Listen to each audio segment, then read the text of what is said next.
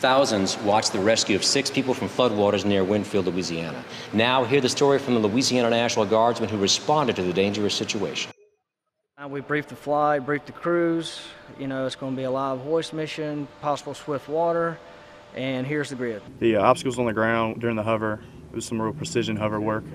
The power line in the way, the trees, and doing step downs to try to get the medic close to the patient as we can. They had to trust me to not do something manipulating the flight controls that would put them in a bind, get them in trouble, get them into the obstacles, or injure them in any way.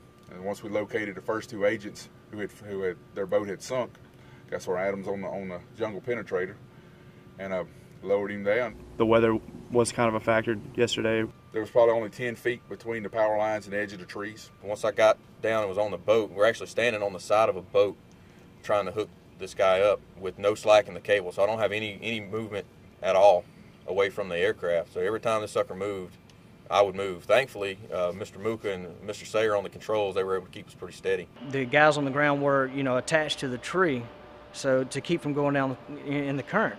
And at the same time, the power lines were there. And I remember the crew distinctly talking on the radio back to base that they weren't sure if the power lines were dead. The Bayou 69 Black Hawk crew delivered the 2 people rescued from the capsized boat for immediate medical treatment from the effects of cold water. They returned to rescue 4 more people stranded in the same area. The first thing I tell everybody is, hey, it's going to be loud. This is going to hook up tight, give me a big bear hug, and hold me all the way up. And they were ready to get out of there, and they're very happy to get up in that aircraft. Thank goodness that we're able to go out there and pick these guys up, because I don't know how long they could have stayed. That crew was one of the most complex that most people in the medevac career, they'll see in their whole careers. Well, the only thing that really compares to it directly was the hoist work and the rescues we did during Katrina. Once it's all over and you start thinking about what actually happened, it's real rewarding. Now, 1 year ago, that Thursday, the March 10th, is when we lost Mojo 69 in that terrible accident in Florida.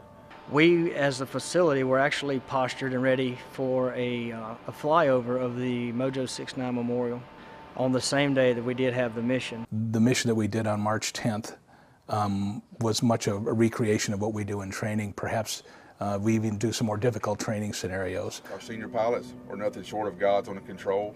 Our younger pilots that are coming up are training and will be just as good as they are, and our medics are fearless. The most rewarding mission you can do in Army Aviation is doing medevac and saving lives, both in combat and here in the state. And you really know that you've done your job and made a difference that particular day.